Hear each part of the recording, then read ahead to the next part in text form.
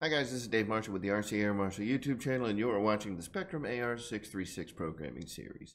This is part 6, where we'll cover the registration, software upgrade, and calibration of your new AR636 receiver. In order to update the firmware on our AR636, the first thing that we'll need to do is register the AR636 with our MySpektrum account. Now, as we saw in the software installation portion of the AR636 programming series, here in the Spektrum Programmer, you'll have the ability to log into your MySpektrum account. We are logged into our MySpektrum account at this point, so let's go ahead and go over here to the software update, which is now available that we have an AR636 receiver plugged into the computer. When we go there, we'll see that we have AR636 receiver. We'll see the receiver serial number and the current software version, which is shown as 1.42. All right. Now, I said that we're going to need to register it. It doesn't say anything. It says you need to log into your SpectrumRC.com account and register this device to check for an update. And that's okay. Let's go ahead and check that. Click the Check for Update button, and it's going to allow us to register the device right here from the Spektrum Programmer software. All right, so we're going to go ahead and give this a name. We'll call it Recamroy AR636. And we don't need to check that box because I get notified about Spektrum updates all the freaking time. And we'll go ahead and register that device. Awesome. Now, what we can see here for online update is that we have a version 1.43 available. Now, we could either install that or we could install another version. All right, so when we go to install another version, we'll see that we have the Spektrum AR636 version 2.30 from March 15th, 2019. We also have several different software variations for some of the Spektrum helicopters that include the AR636, such as the Blade 250, Blade 230S, Blade 200, and we've also got the Spektrum AR636 version 1.43.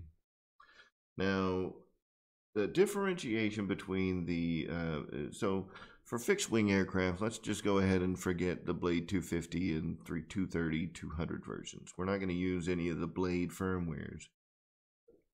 But we do want to focus here on the AR636 version 1.4 or 1.43 and 2.30 versions. Now, the 1.43, which is the suggested update, it has that this software is intended for use in open stock AR636 receivers. Do not use an AR636A receivers that come installed in bind and fly or ready to fly aircraft or helicopters. Now, one of the things that I wanted to share is the difference between the 1.xx firmware and the 2.xx firmware. Basically, 1.43, which is the only one that's available here for us, is only available for receivers that are, or AR636 receivers that are only running AS3X, so only the gyro stabilization.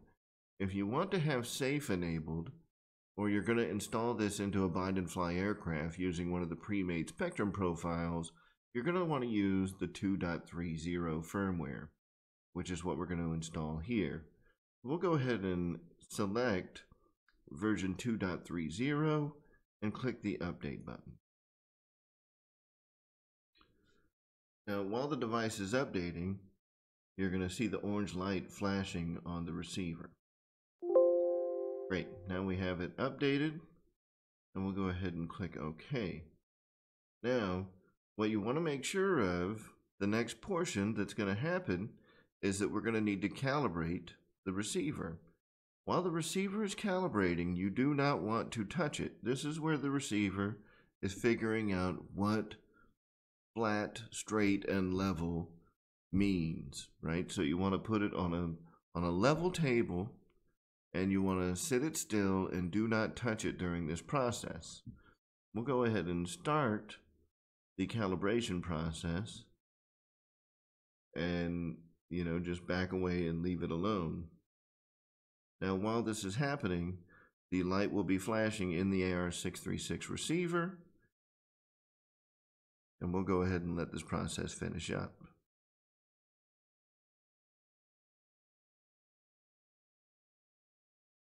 All right, now that we see that the calibration has passed and we're sitting at 100%, we can go ahead and close the settings there. Now, again, we're going to see another model mismatch.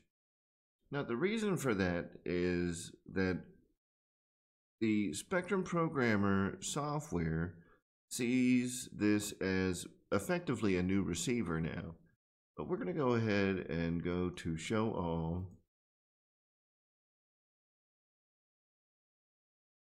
And we can see that the other devices that are available for this are the Avanti S profile and the P47 profile. So the reason that we can't pick that old Recamroy profile is because that is a 1.xx profile at this point. So it cannot be used anymore with this receiver. So we're going to need to use a new profile. So we'll go ahead and select New Model and click Use Device Settings. All right, and that is going to create another new model for us.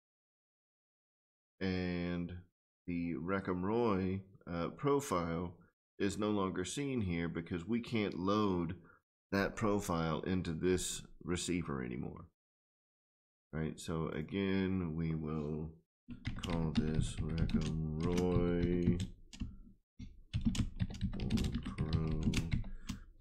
P51 safe. Oops. All right. And again, now you'll see that under device, we have it as an AR636. Instead of just saying AR636 receiver, it's now an AR636 safe receiver because it's got the 2.xx firmware in it. So hopefully that clarifies the difference between that 1.x firmware is AS3X only, and the 2.x firmware is AS3X and safe. So that's what we want if we're going to be using the AR636 as a safe receiver, or to load one of the bind and fly models, if we need to buy a new receiver for a bind and fly model. So we'll go ahead and click Save. And now we've got a new profile built for this receiver.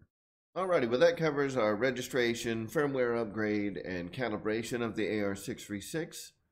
Stay tuned for part 7, where we will go over the initial model creation inside the Spektrum Programmer software. Stay tuned.